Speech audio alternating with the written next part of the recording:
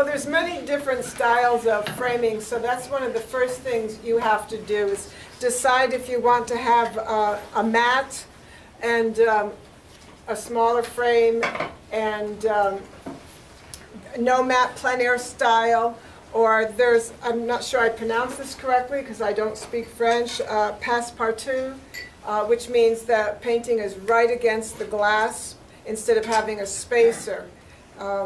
And you have to decide if you want a liner or a fillet in the frame.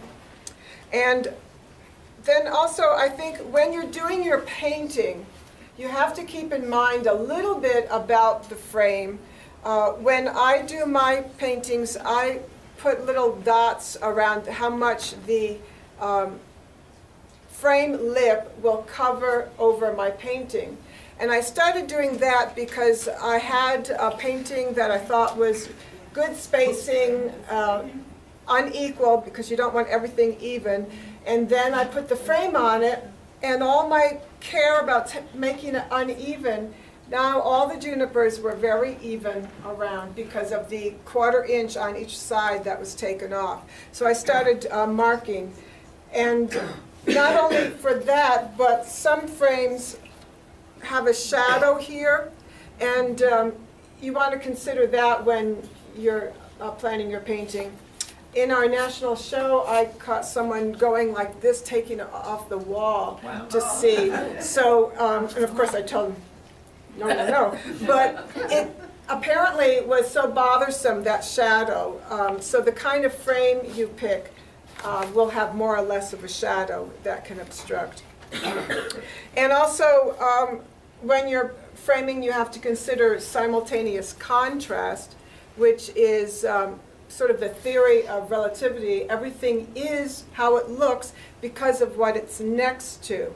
And I'll talk about that when I put together my frame. Things that are dark will make everything else look lighter.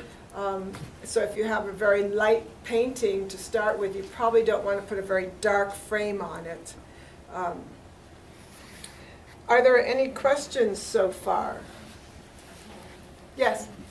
What type of lip at the top doesn't throw a shadow? I guess I've never, you were talking about... There are some that this comes down and then in, and then here's the glass. And there's some that have an angle. This frame doesn't have as much of a shadow as some others. All of mine do have a little bit of shadow, but I've seen some that cast a shadow like this because this section is very raised up from where the glass is.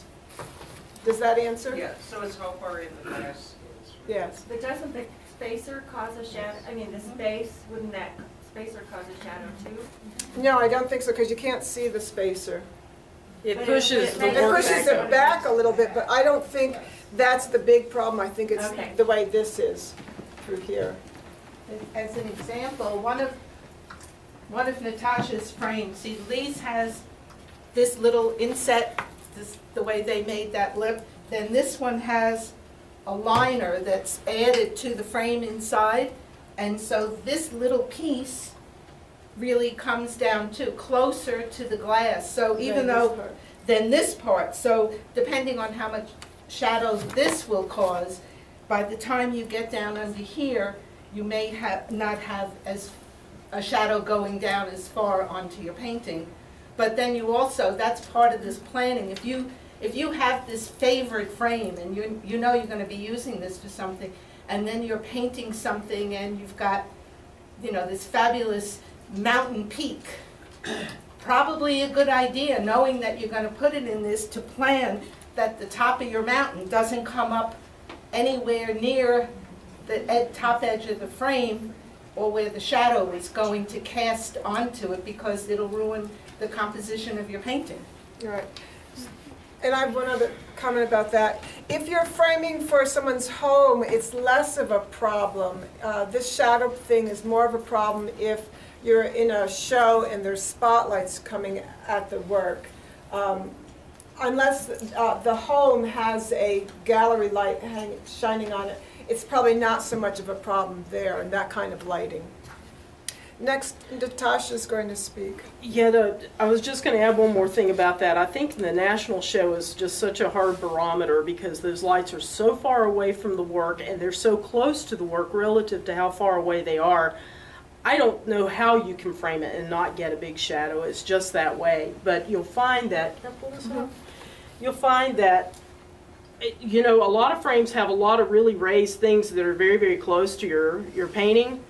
You know, beautiful frames that otherwise are terrific, but maybe if you're thinking about national show or a show where you're going to be hanging in that sort of a high lofted ceiling, high lit sort of show, you want to stay away from something where you've got so much raised area up close to the painting, because that's what's going to grab the shadow even worse. It's going to make the shadow even worse on that. Many of the plein air frames are usually the ones that have a lot of shadow in it. It's similar to that type. Yeah, Yeah, and some are worse and some are better. Some have a really raised rib on the inside of it that just it makes it really deep, you know, away from the paint. It's big shadow. Yeah, so it's just stuff to consider. John? Does using museum glass make a difference? Not in the shadow that the frame causes, no. Whenever you're considering frames and so forth, what I wanted to touch on a little bit was what galleries want. Like if you're going to present your work to galleries, and I can tell you everything I thought I knew, I don't know.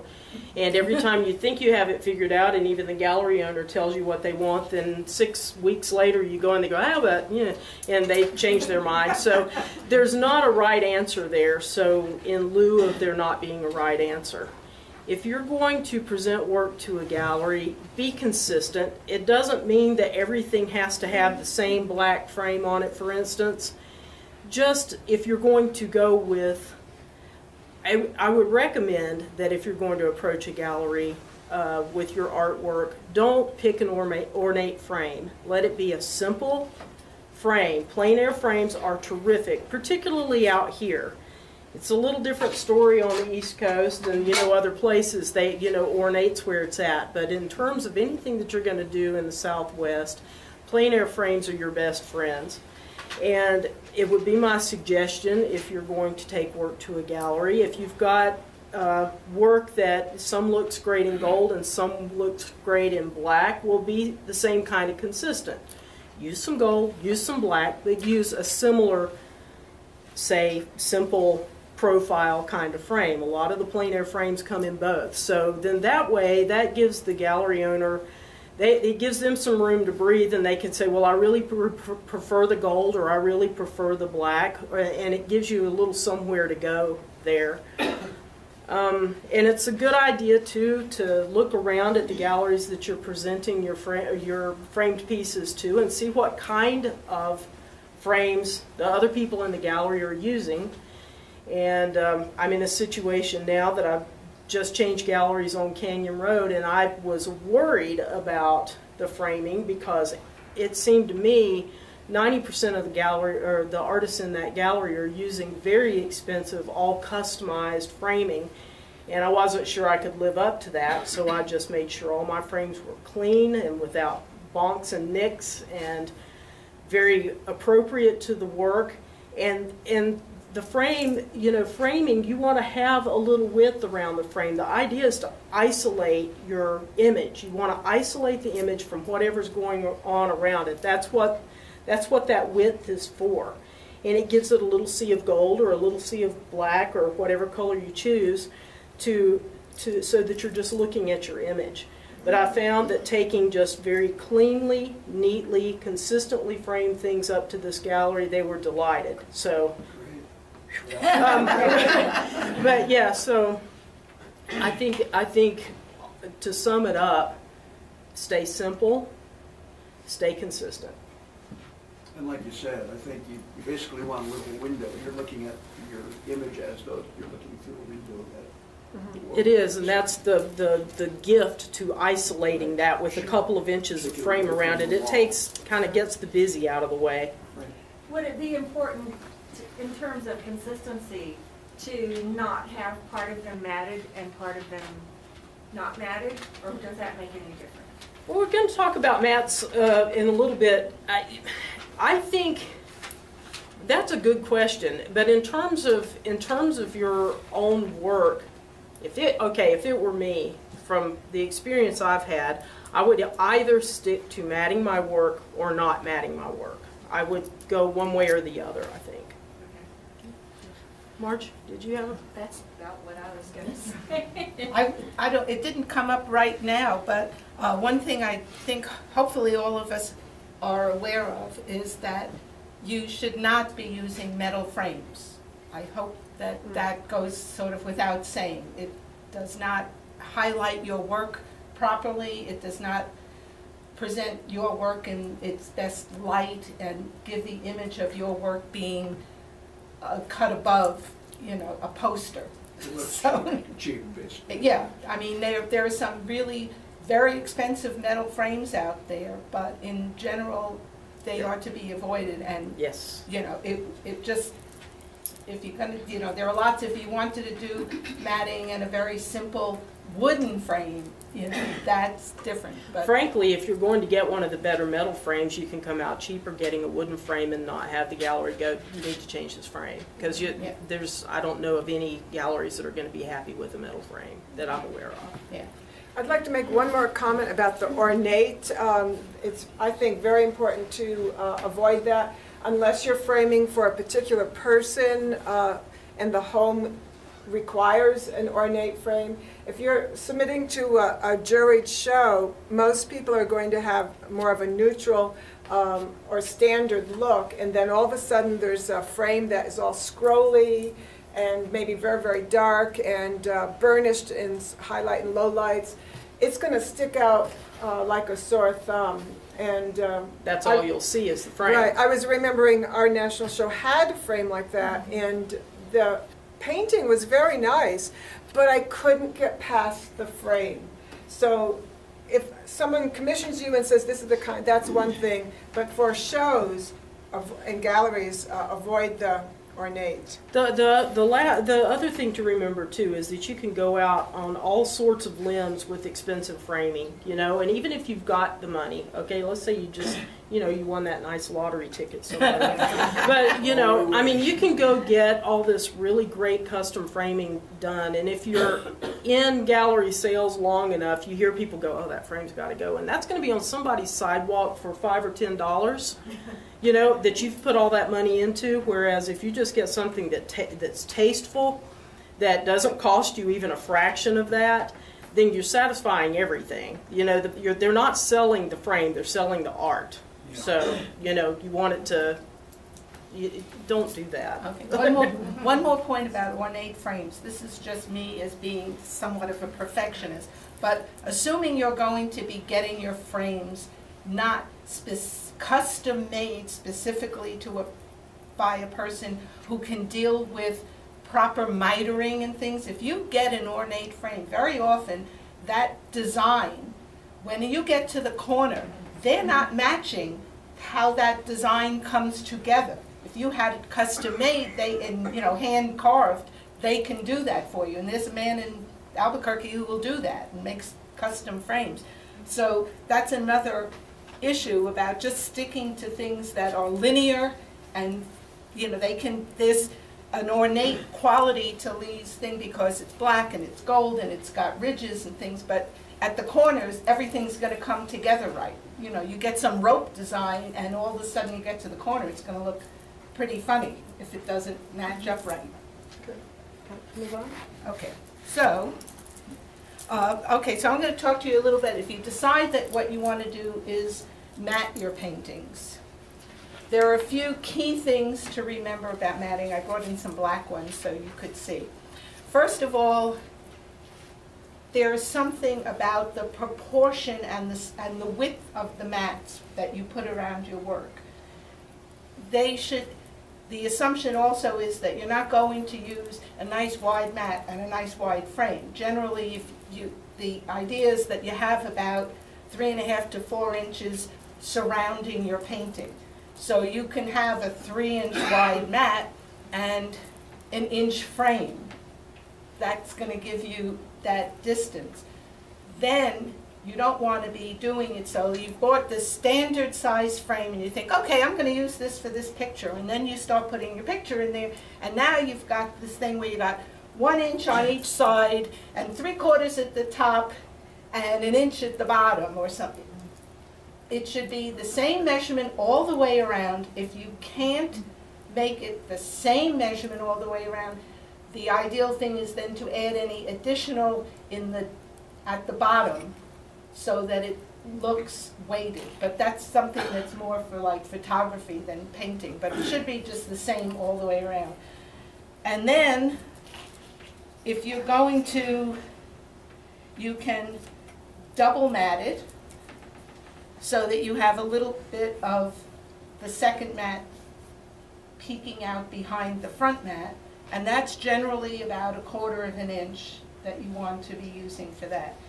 And even when you're matting something, you still need a spacer because you have these bevel edges. That's this white stuff that's showing here at this angle. If something happens to your painting, it gets jostled, or you haven't tapped it enough and enough loose pastel hasn't fallen off, you don't want your stuff to fall down and be landing on this nice, clean, white bevel edge. You put that in a show, it's just going to be like, what was that person thinking? Why did they not have this clean when they put that out there? So you need to, on the back, put some sort of spacer. Anything that touches your painting should be archival, pH neutral, acid free. I mean, there's a lot of terminology out there, but you know, going to Hobby Lobby and buying a piece of mat board may not be, unless they're saying that it's that way, because whatever's going to touch your painting could in fact damage the paper that your painting is on. But you place something behind your mat so that there's a little space between the mat and your picture. And then another perfectionist pet peeve of mine is when you're doing a mat, these happen to be inexpensive ones that I ordered from one of the art places just so I could have something to put things in the studio into, and you know, if I wasn't going to frame them. Cleanly cut corners. You buy something like this, you know, professionally done. You don't have this little X at the bottom where your knife has gone through and cut it. If you do it carefully, you might be able to patch that up, but it's a little iffy. So if you have a mat cutter and you're going to cut your own mats, one of the things that I found out many years ago is where you've drawn your cross lines about where you're going to go, if you take a straight pin and or a push pin or something, but something very small, just push it into that intersection of those two lines. As your knife gets to that, it will sort of stop it so that you don't overcut. And I can't remember exactly if you do have to go over, but at least you won't be, you know, if you have to pull it a little bit more, at least you won't be going over that. Now, if you're doing a double mat, most of the time I think the theory is, you know, this outer one is going to be like white or pale cream, something light, and you might pick a color for the interior one that complements your painting. But don't go crazy with, you know, some bright red or fluorescent blue or something in there. Just, you know, keep in mind that you want something that's going to work with your painting. You don't really want your frame to detract from the overall appearance of your painting. And I was going to talk about hinging and mounting things. I personally haven't ever gotten the hang of hinging, so I don't hinge anything. I come unhinged. I don't hinge anything. And also, somewhere in an earlier lesson in painting, there was this thing about, you know, having cushioning behind your painting and not painting on something hard. So I don't pre-mount my paper before I start a thing, because then I'm working on hardboard, and you know, sometimes now I've given up this board because if it doesn't work out, now I'm throwing away not only the paper but the board as well. So and I can do this if I'm very careful, it doesn't seem to damage anything. I use this product called Double Tack, which you can buy it locally in small things, but I have to order it from one of the online places, and I get 18 by 24 sheets, and then I can cut it to what I need. And it's a very thin archival sticky stuff, sticky on both sides, so it's got like a paper on the outside and on both sides of the sticky stuff. And so then I put that down, covering the whole of the board, and then I carefully position my painting, and I open up a little bit like that and very gingerly pull it out from behind and just mount and use something, not my hand, to push it. I often use the paper that I've pulled off from one side then to put down on the top one and hold it down while I pull out and just kind of press on it so that it's mounted onto the board. And so that's all an archival thing as well. But you could take Lee, I know, does this. She has her work mounted on boards. I'm sure she'll And tell I'll you. talk about that when I do Right. the assembly of the frame. I wanted to mention one more thing about mats. It takes a lot of practice, and it's very hard, even with a good mat cutter, to cut a straight mat. Yes. And if your mat isn't perfect, don't use a mat.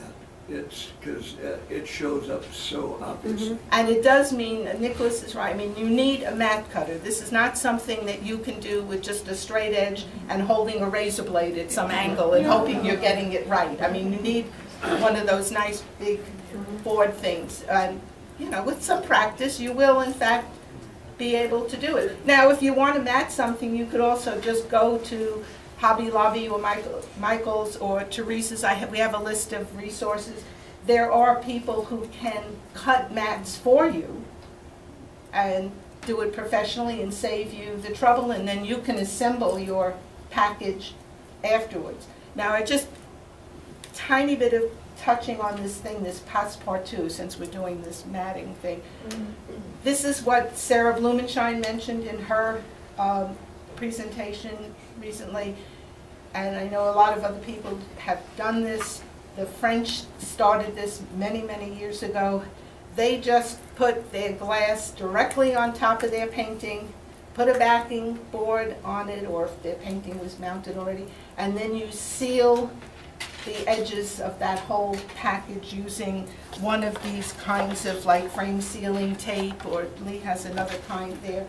And as long as that glass isn't shifting against your painting, there shouldn't be any problem with anything. And even if it does sort of transfer to the back of the glass, essentially you're just looking through the glass, so you can't really see if it's on the back of the glass or if it's on the painting itself. Yes, Paul? What do you do if the glass breaks? Then you've got a problem. Hopefully it doesn't like shatter and go into your painting. If it just cracks, I suppose you just you take a razor blade, you cut the seal off, and you get your painting out from behind it. But I know there was an artist we had here a while ago. It also makes storing your paintings and interchanging your paintings among frames quite simple. If it's already protected under glass, and in this thing you can pop it in and out of frames.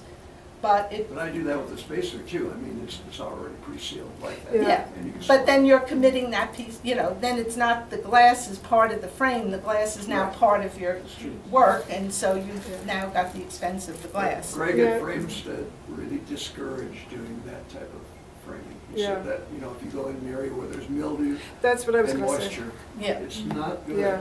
But, I mean, I know there's different schools of thought. yeah. Right. I think whatever applies here in the Southwest is very different than what would apply in the southeastern United States. Here I've never had mats or my paper bubble, but back east it always did, no matter what I would do. So I think if you are going to use this method of against the glass, I would be hesitant to sell a painting to somebody who lives in a humid area if you have it done that way. I think if they're going to be here and they're not moving or giving, to someone in the humid area, it's probably fine. It's a controversial topic. I prefer not to do it that way, but some people still are going for that. Yes? Do you ever use dry mounting process? Well, in a sense, what I'm doing using this double tack is similar to dry mounting. Yes. But if you're dry mounting, you need a dry mounting press. And Right. so you could take your work, if you want something mounted to a board by a dry mounter, then you'd have to take it to somebody who has a press. Does that stuff give you something that's removable later? If you don't want I to- No. think this is pretty much, this is it. That's it, it's I- stuck there forever. Pretty It tears the paper if you try to take it Yeah, off. there may be something you could do by heating it to some level that might release it, and maybe rubber cement thinner, but that's probably not a good thing with a pastel, so. Does putting it in a mounting press, you have a sheet on top of the work and you're pressing it onto a board to mount it. Does that affect the pastels? I don't think we Yes. want to do dry mounting after. I heard a yes. Yeah. You There- don't want to put a pastel in a dry mount press and try to dry mount it because you'll have to use something to protect the pastel from the plating on the press. And I don't care how good a piece of paper is, whether it's glassine or something else, some of that is going to transfer on to the glassine or whatever. And with the heat component to it, more will transfer onto it. Plus, because of the Murphy's Law, all the really important stuff will transfer onto the glassine Right. and leave the crap. You might want to dry mount your paper before you paint. There's- Don't dry press. If you're going to dry mount paper beforehand, just know ahead of time that if you get this beautiful sheet of blank paper and you're dry mounting it, you do lose some tooth in the process. It does take some tooth. So, you might want to step up on however toothy you like your surface. Step up a little because it's going to back up whenever you get it on that press. And another along that line, I used to take my paper to be dry mounted to a framer, and I'm kind of a perfectionist, and they told me that when they put the press top down, just that swoosh of air would shift things a little bit, so they were always crooked slightly, and then I would have to then redo the thing because I like to work on straight paper. And I feel that if I am using the double tack and mounting and it's a little crooked, I did that. But if I'm paying somebody else to do it, I want it perfect. So there's some ins and outs. This double tack thing is really handy. Were there other questions? I had something to say about, I just kind of dawned on the placing the glass directly Right. on the painting. If you're using purposely putting on your own surface, Right. and you want your brush strokes and, like crazy people like me, want a big mess, in order to paint your pastel on, if you lay that glass straight on there, that's just not going to work. Because No. there's, yeah. Because You've of got the ridges. natural ridges and all of that, so if you're putting your own surface on and it's, swishy and brushy and all of that stuff, then I would not recommend putting glass directly on that, because it's going to make problems. Bev? I just have one question. I just started mounting my own. Marie, where she is. Oh, Took her money and left. yeah. Well, she showed me how to do it, and I've been mounting it, but it's different. The paper is different when it's mounted than it is when it. Yeah, you lose the tooth. Mm-hmm. Is that what it is? Yeah. Well, and it's also not that soft feeling, like if you're painting against a board, as opposed to putting a few sheets of paper behind the thing that you're working on, so it affects how hard you're pressing on your pastel and things. It probably just takes getting used to. Yes, Paul?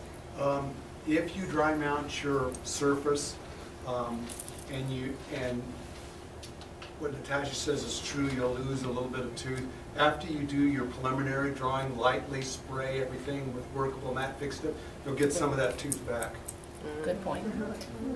And I find with the sanded papers that I use, and I prefer to mount my paper onto a board, museum board, before painting.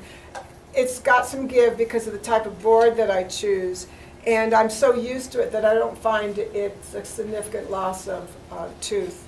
I think we should move on. Yeah, I think so. So the next part, framing, I'm going to do my little demo. And the parts of a frame, this is what I'm going to frame my painting in. And this was a frame that I got, I think, from Frontier Frames. Is that in Santa Fe? Because it came from Santa Fe. And I wouldn't be able to afford to go in and have them frame a painting. It's very expensive. The ones that I get normally to use are from Omega Molding, and it's a wholesale price, and it's so much less expensive. But I decided to frame my painting with this. This is the lip overhang, and it's about a good 1/4 inch.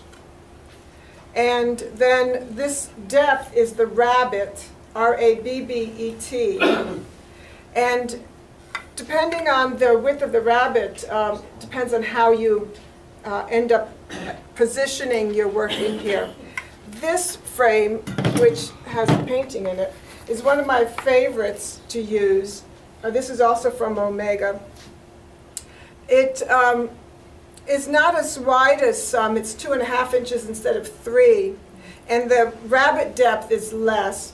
So I use offset clips to put it on because it's raised up here. And then I put a dust cover on it. I get a wrinkle or two, but overall it's not too bad. This one has a wrinkle here. Usually I only have the wrinkles in this little area. And I don't go over the whole thing. I cut the angle off so that it's all in this area rather than raised and down. So that if people are touching it, it's not going to be poking a hole through here. What are on the corners there? These corners come on the frame. Okay. It's just reinforcement. Okay. And I don't put the paper here because then this is going to be a gap if I put the paper here. And if you touch it, it could rip. And the offset clips is because it raises it up. But it's still fairly neat. Sorry.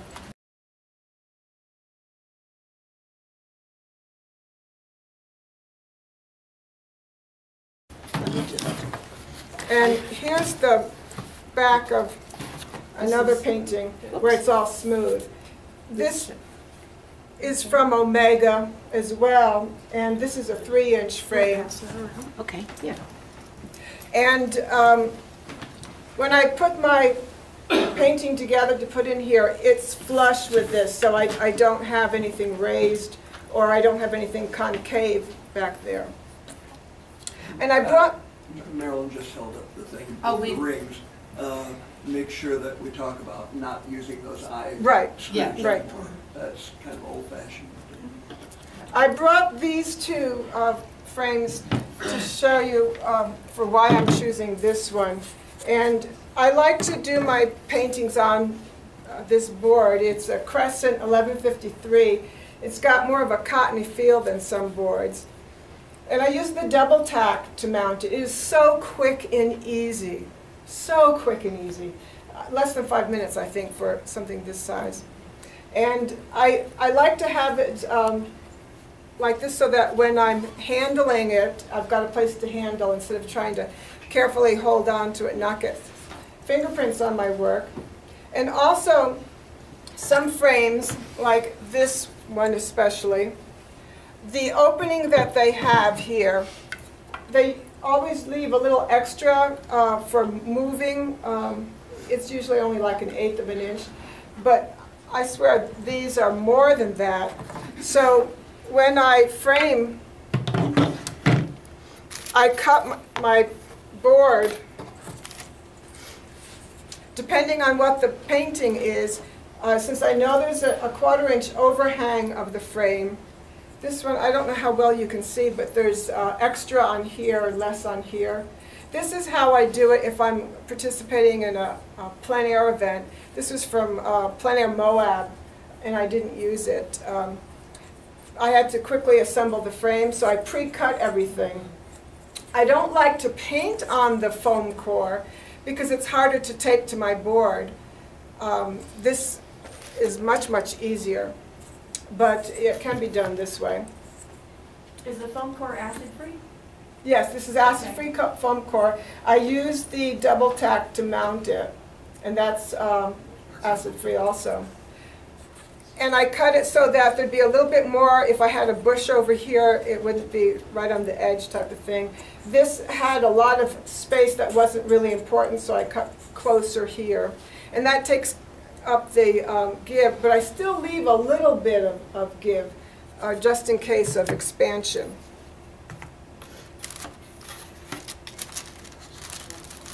So, let's see, let me... Thank you. To carry this, I put my, really didn't want it to be scratched, so I wrapped it in paper towel, and then it's in the thing that the glass.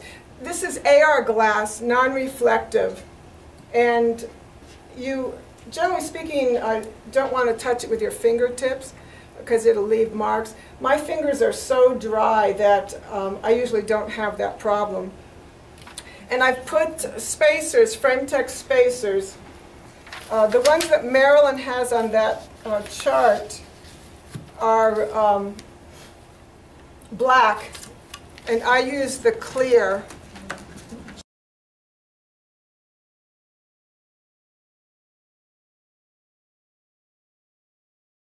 She's got both on here. Oh, she does? Well, I don't know, they're black. So I'm using, it's an S, squared off S, 1/8 of an inch. And I used to use the adhesive.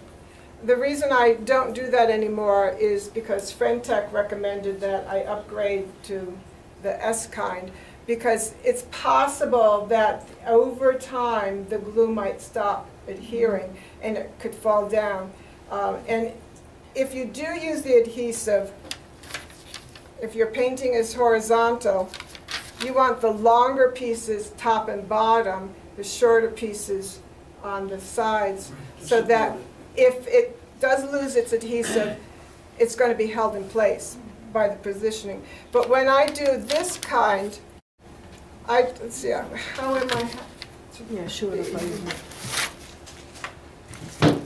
While Lee's doing that, this is the sheet that shows the Frametex spacers. They have the frame space, which is the one Lee is using, fits around the edge of the glass, and then their Econo space, which is the sticky stuff.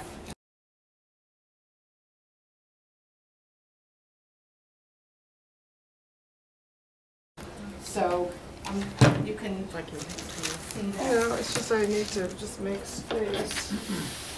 Oh, and I see there's a hair on here. So when I do this at home, I took the one thing off, and this is not the one, this is. I lay it on the edge of the table so that I have room to work and not have to be pressing on the glass itself. And I put this, you have to make sure you put it so that it's raised on the upper side, so the bottom side is all flat. You don't want to do some of them raised and some of them flat. And then I put something over so I can put my hand on the glass. And it's not moving for me right.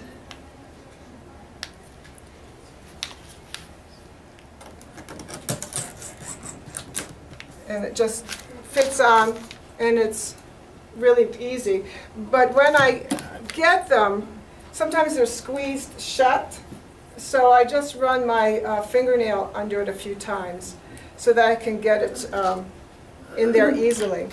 And that's just picture frame glass? This is AR glass. Okay. Museum, Yeah, anti-reflective. I get it Not from... museum. not museum. No, No. AR. Difference. It's one step below museum. Is that the same as conservation clear? No.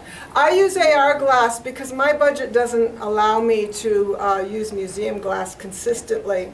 So It's is much- that really, really anti-reflective? Yes. like the Yes. museum glasses? Yes. Yes. Yes, the museum glass also has a UV protective factor. This does This not. does not But protect against all UV. glass has a little bit, just because it's a barrier. And I get my glass cut by Teresa's Frame Shop. She's very, very reasonable. She's very nice to artists. I think her whole clientele is just artists or word of mouth. She doesn't advertise at all. And she cuts the glass for me. And I can see in my transporting, I've gotten some dust. It seems to me that the good thing about those, what do you call them, S? Yeah, Oh, the this- frame space. That you don't have sharp edges correct, after you put those Right. on there. right. Does Yes. it widen it at all? It I mean, widens is it. Yes. You're gonna have problems dropping it in a standard frame It's- if you're. It widens it a little bit. It's no problem with this one. With this frame, I have to use some mat board and put it in along To take up space. this area to take up space, because otherwise it's like this much space on either edge, and they overdo the amount of space. But this frame has less space, so it fits, but it's not going to wobble. So I'm going to use this dry air, or whatever you call it, dust. Don't use that on your painting. Hey, I had a guy who was framing a large piece who took about half my painting off doing it. But he used a big thing, and then he called me and goes, we got a problem. I got totally serious. Which is why you should frame your own paintings. You know, sometimes you're better off doing things yourself. At least if you goofed it up, you knew you goofed it up. May I also tell you something about cleaning your glass initially? If you use a dishwashing soap, a liquid, on a rag under hot water, you will get a very clear glass without using all of this spray stuff and towels. Lay it down on a fairly lint-free, meaning a towel that's been through the laundry a number of times, surface, and then just dry it with your rag, and then hold it up and look at it. You will be surprised at how quickly you can do this. And it's the same way for cleaning windows, is to use dishwashing soap, not, you know, just liquid soap, Dawn, anything like that. When I get my glass from Teresa, it needs very little cleaning. And sometimes I've touched it and my hand was moister than usual. So what I do is just take a soft washcloth, a tiny bit of ammonia-free glass cleaner, spray it on here, a tiny bit, and then just rub it off, and then take the dry part and continue rubbing, and there's no problem. But I've rarely, the only time I've done the whole glass is when I am switching out frames. And the good thing about using standard sizes is you can switch out frames. So this looks pretty good. She's got a question. Yes? Do you prefer non-glare as opposed to regular? No, non-glare has a frost to it. And to me, that's very distracting to see this fuzziness. This does the same thing, and it's clear no matter what angle you're viewing it. That's why the AR is so terrific. Okay. The problem with museum glass, too, is that the way that they have it coated, it's coated on both sides, and you have to mount that glass the right side in. So it's more of a hassle that way. I can't even do that. And then also a problem with museum and coated glass, also with, how did you pronounce that framing method? Of up Oh, against Passepartout. Passepartout. You know, if you've got a coated glass that you're trying to have a nice painting that you just can see the work and you're not looking at your reflection, and you put that directly on the work, that coating, you know, over time, houses jar, things move, and so forth, and I can't imagine, depending on your surface, that you wouldn't grind into that glass just a little bit, too, so. But don't some shows disallow non-glare glass? I think Masterworks does. Not AR, non-glare is just terrible. Non-glare they don't want, but I'm just adding to Like we had Yeah. three at the national show that were on non-glare plexiglass. Oh. And if you stood to the side of them, You can't looked even see the terrible. painting. Mhm. So Yeah. that we're going to maybe mention on the prospectus here to not use that. And I forgot to mention before, talking about hinges, I don't hinge either, and when I was living back east and I was using mats because that's what was acceptable back east, my framer used this framer's tape too. It's shiny, and he would just put it over the top two corners of the painting, like here and here, just down on about the amount that the overlap would be. And he would attach it to the backing board, and then he would just lay the other one on top.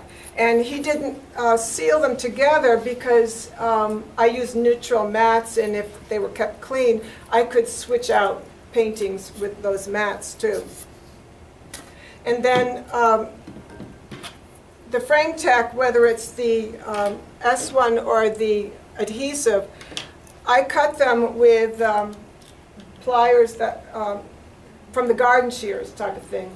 You can cut them with wire cutters, but I didn't happen to have that, and these cut very well. And that's what I've just stuck. Sears has a pipe rubber tube cutter.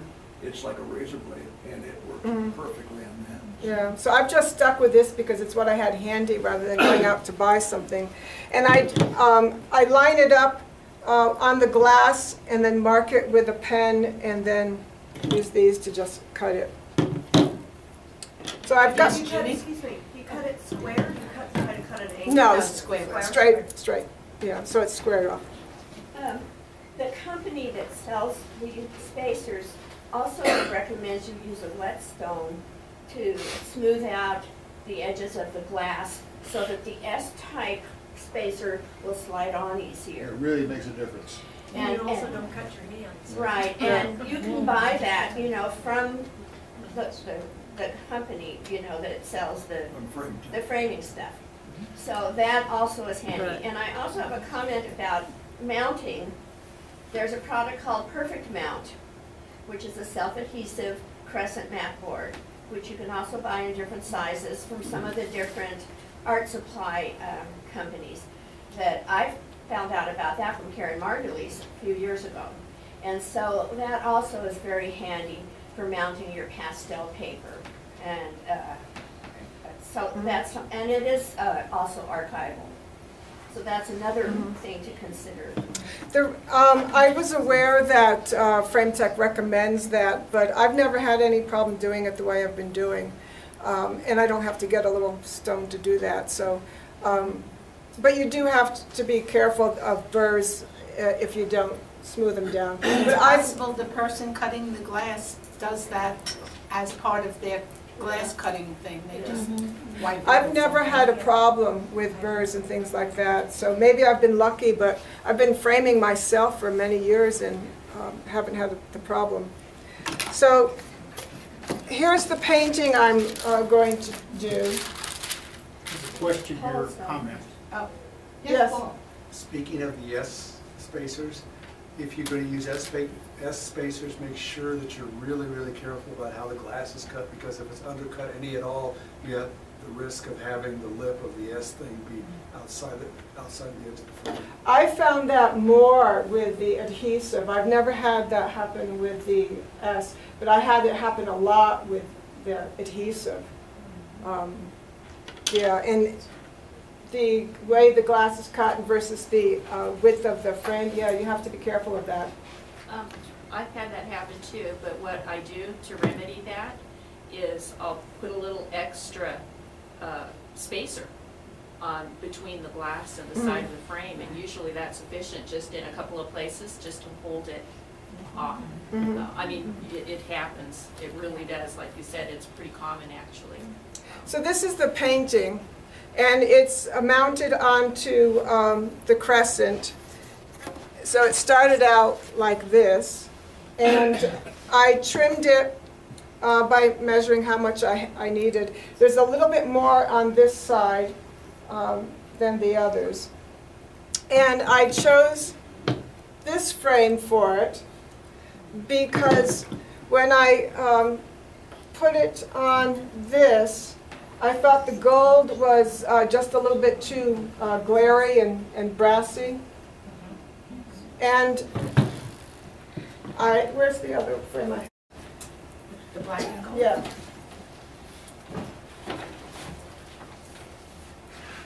Right, thank you.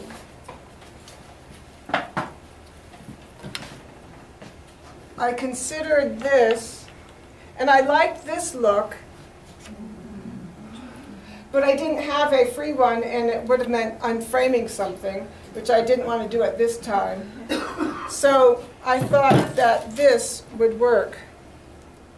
And I think that either is a good choice. I really did not like this one.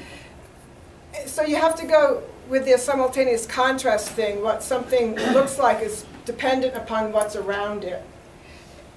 And that's why if this did not have the silver, this is silver, the gold is much brassier looking.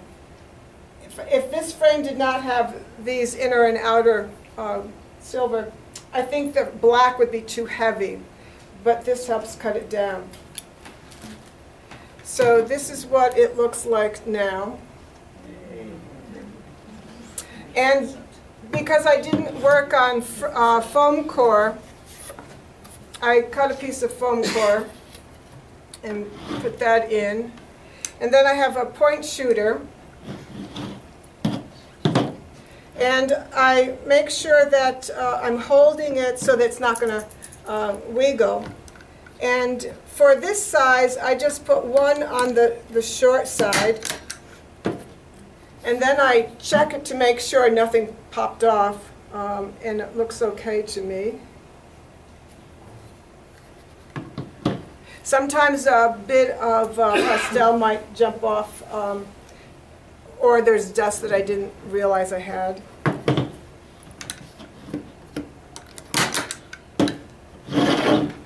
And then two on the other side. What's that called? The point shooter. I think mine is by Fletcher. There's Fletcher and Logan make really good ones, both. Another two we have up there is what I use one that's squeezed attack in there. I like them. Yeah, some woods were too hard for me to do that, because I have one of those. That's what, this is what you're talking about. Is doing it this way substantially cheaper than having Teresa's frame shop do it for you? Oh, Lord. Yes. Light Yes. years. However, Teresa is one of the most reasonable in town. If there's a frame shop, excellent work that they do, framing concepts in the Heights. I can't afford to have them, even if I just buy the frame and I do it, I can't afford their frames. Teresa's are very affordable. And she's very good. I buy the glass cut. When I need this crescent, she orders for me. I don't do a lot of ordering, so I would have to pay shipping most likely. And sometimes I've gotten the corners bent. So she orders in bulk, and she'll order, and I can take 2 or 5 or whatever. She's very, very... She's on Silver. I think I have her address in my phone, but I don't have... We have a list of suppliers and also supplies needed. We can pass around if you'd like that now. If you'll give it to me, I'll also put it on the film too. Yeah. Okay. So now here's the back, and it's now ready for the dust cover and then the wire. And I didn't do that part for this demo because it would take a little bit more time. But with this frame being totally flat, I would put the dust cover just a little bit out farther. I don't like to have them all the way to the edge, just about here around. And I put double tack, excuse me, ATG tape, and I start in one corner and then I stop almost middle, and then I put a short piece in the middle, and then continue around, and then another piece, short piece in the middle, continue around. Why do you do it that way? I'm going to tell you. And the reason I do that is so that the first things I pull up are the middles, because then it's not going to shift.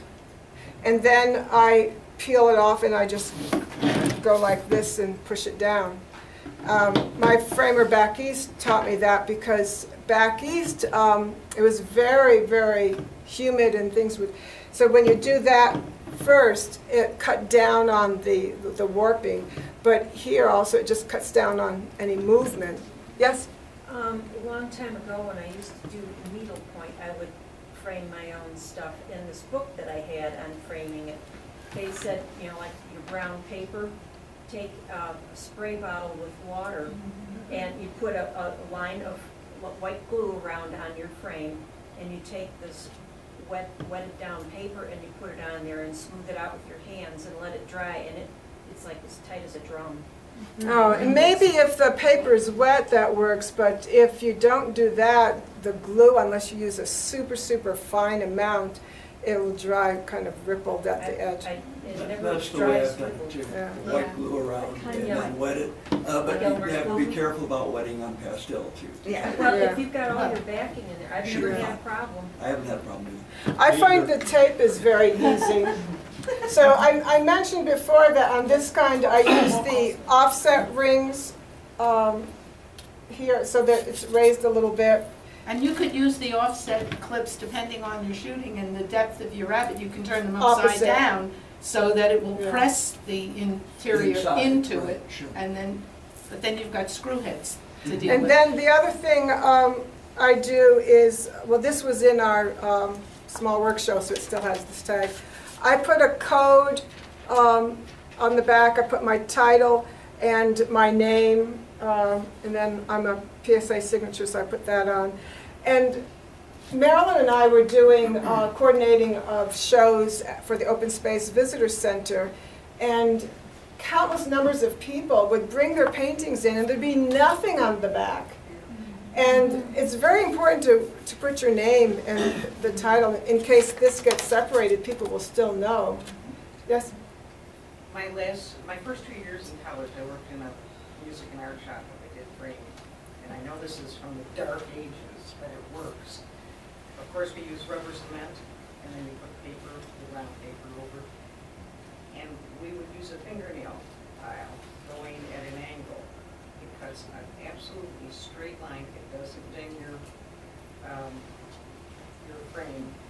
And my husband cut a block of wood and put a medium sandpaper on the block of wood, which made it easier.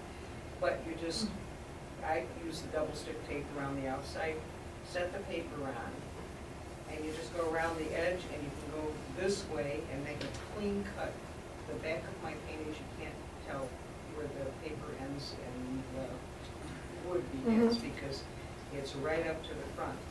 So that's a real easy and That's a handy cool way to trick. try to You get mean paper a on. metal fingernail file, not an emery No, board? no, No, an An emery board. Yeah. So are you saying that you can't tell where one begins even when it's up here? No, I go right to the edge. Yeah, well, because of this, most of my frames have this triangle on each Yeah. corner.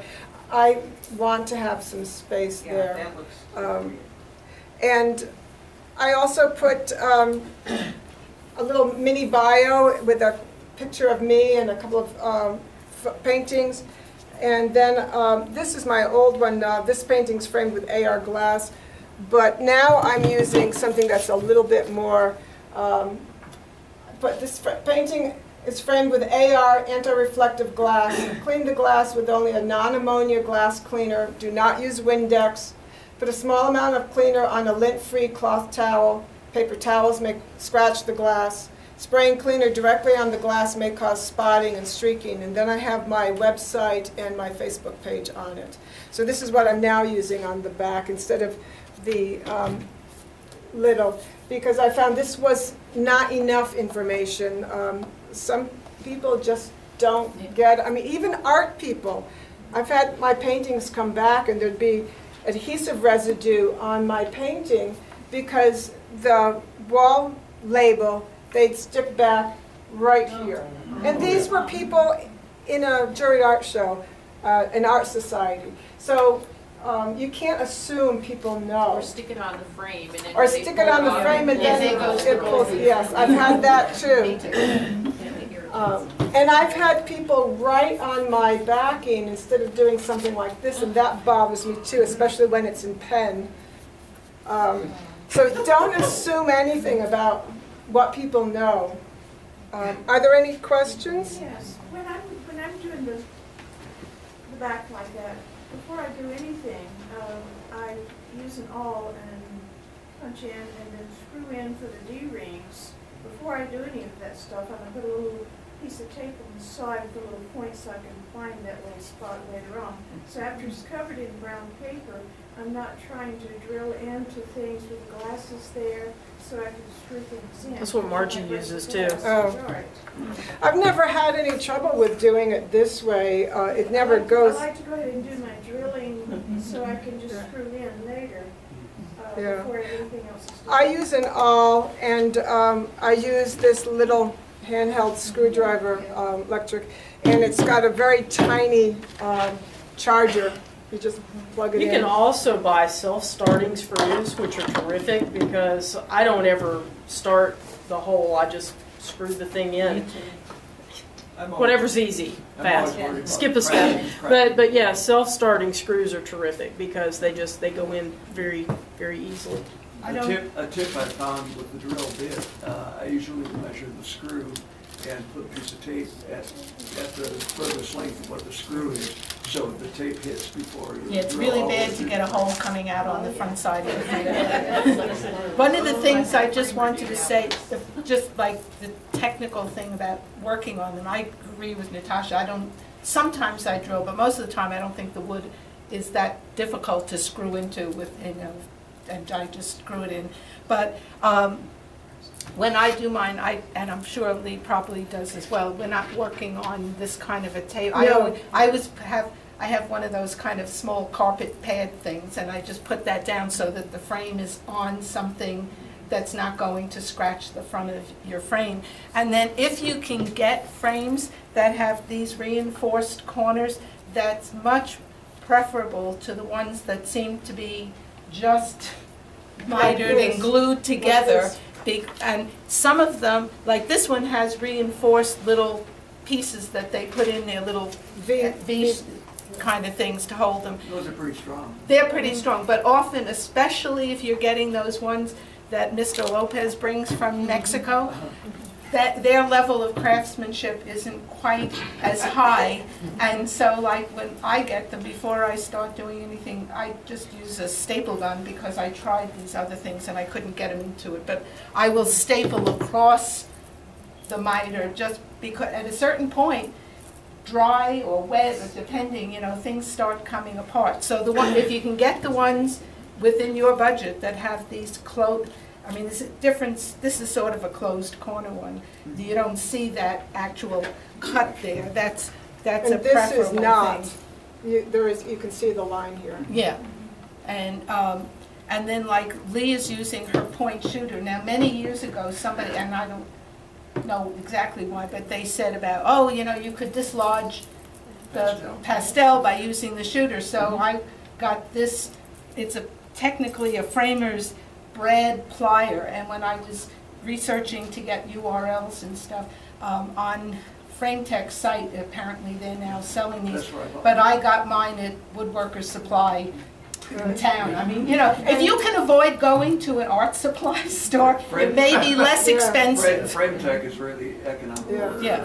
And about these, I had one, that's what I started with. And I was back east, so I was not using this style, and I was using some wood frames. And some woods are very, very hard, and I couldn't do that. Yeah. So I switched to this, but I didn't want the rattle, that's why I hold it against me. And for paintings that are too big, I put a towel against the wall on the, I have carpet in mine, put towel against the wall, push this against the towel, and then use the point shooter, holding it tight on this side so there's no give for bigger paintings. But I do like that squeeze one. And this is just my way, Natasha's way, Marilyn's way. No it's not the end, it's what we do. Two things. Something was going around that never got here. Oh. And then the other thing is, what kind of wire are you using? Oh, we're getting to wire. We're coming to wires very soon. This is the wire I use. It's coated. And I think that the way I attach is similar to what you're talking about, the larks. I don't know what the knot is called. But Natasha's going to talk about that. Just 5 more Yeah, minutes. 5 minutes. Oh, okay. I'm going to just pass around these 2 sheets. This is supplies and tools. This is resources. Of course, you know, once you go on the website, you can find a lot of information, like on FrameTech's site. And Lee is using Teresa. I use a person named Mike Osborne. A lot of artists may know him. He works out of his home, but he orders the AR glass for me in cases of, I don't remember how many sheets, but you know, not that many. And he will cut it for me when I need it. And he also does he cuts mats, he mounts board. According to Bud Edmondson, his charge for mounting is significantly less than Teresa's. And he does make custom frames. I think Peggy Orban was using him for making frames. So there are, and this all this information will be in the newsletter review of the program, as well as I think on the video. Will that information be on the newsletter or on the website? Yeah, that's what I said. So real quickly, this is to reinforce what we were talking about in terms of framing and shadow and all that stuff. I work on board. I want it to be hard. I want it to be like doing graffiti on the side of the restaurant.